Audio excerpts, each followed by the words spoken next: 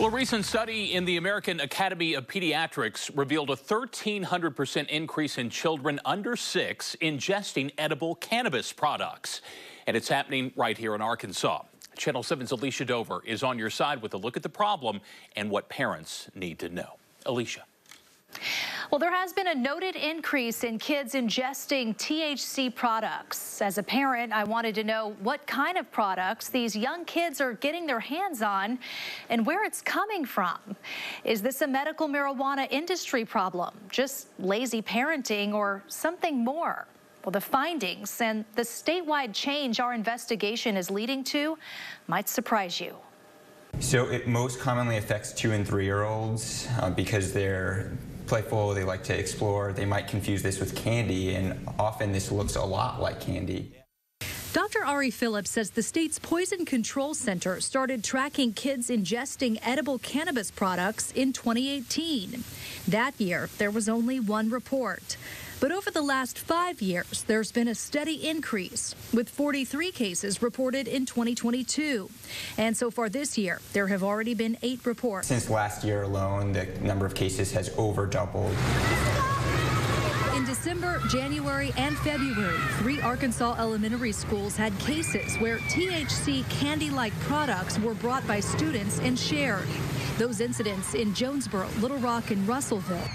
Russellville police officer Andrew Reeves says the products popping up seem similar. So the products we are seeing here in town with our incident, and most likely some of the other towns, they are made to look like candy. They are almost a copycat of some popular brands out there. In those 3 school incidents, a total of 10 kids were taken to the hospital. Arkansas Children's Hospital Chief Pediatrician Dr. Rick Barr says despite misinformation online, THC ingestion can severely harm kids. It can progress to hallucinations, dehydration, even seizures. Kids can get really, really sick with an overdose of THC. Dr. Barr says most of the cases coming into the ER are from products in those colorful, enticing packages. We actually have about 30 to 40 kids a year that get hospitalized at Arkansas Children's after a THC overdose. And we know we have more kids than that presenting to the emergency room. So kids can get really, really sick, requiring hospitalization and sometimes even intensive care. 3 schools, the products were determined to not be Arkansas medical marijuana products, not made here or sold in Arkansas medical marijuana dispensaries. Arkansas law prohibits anyone from being in possession of any out-of-state marijuana products. That even applies to medical marijuana card holders. In the Jonesboro incident, a 67-year-old woman has been charged with possession of a controlled substance and 2 counts of endangering the welfare of a minor. In Russellville, the case is being turned over to a prosecutor. We don't want these parents who have these kind of products in their home or this kind of medication in their home to possibly find themselves criminally liable. So where are these products coming from? We took this question straight to Bold Cultivation, one of 8 Arkansas companies licensed to grow and package medical marijuana. Spokesperson Robert Lurcher says the strict requirements they follow is keeping their products out of the hands of children. The state of Arkansas requires us to use 17.2 CR child resistant, which just makes it very, very difficult for a child to open the package. That's the law in Arkansas. I tried opening 3 empty Arkansas-produced packages. Admittedly, each product took quite a while for me to figure out. Okay, yeah, so that is difficult to get into. Arkansas law also states packaging and products cannot appeal to children. Extremely boring versus this package. I mean, which do you think a child's going to pick up first? Shockingly, the colorful products with characters, bright-colored packaging, sugar coating, even mimicking real products is being sold right here in Arkansas. But it isn't medical marijuana. To me, like it's a direct attempt to appeal towards a child. Around the same time medical marijuana was introduced in Arkansas, something else hit the market. It's commonly called Delta 8. And unlike the strict guidelines medical marijuana has to follow, Delta 8, derived from hemp, is completely unregulated. It can be sold at convenience stores and vape shops. There are no dosing requirements, and there is no age regulation law. you're old enough to walk into the gas station, you got $10 from grandma for Christmas, you can buy that product right there. Delta 8 also has no safety packaging requirements. You can see I'm able to rip right into it. Yep.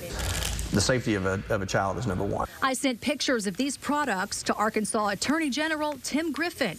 He says he was so alarmed, he immediately reached out to lawmakers. This has a frog character on the front. Wow. He gathered with State Representative David Ray and State Senator Justin Boyd this week to see the Delta 8 products in person.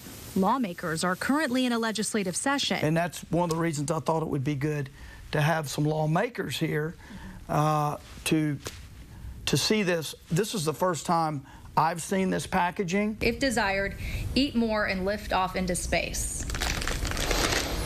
Yeah, that's not going to take them in space. That's going to take them in an ambulance. Senator Boyd, who is also a pharmacist, points to the state's controlled substances list, showing THC and any synthetic derivatives are already listed there.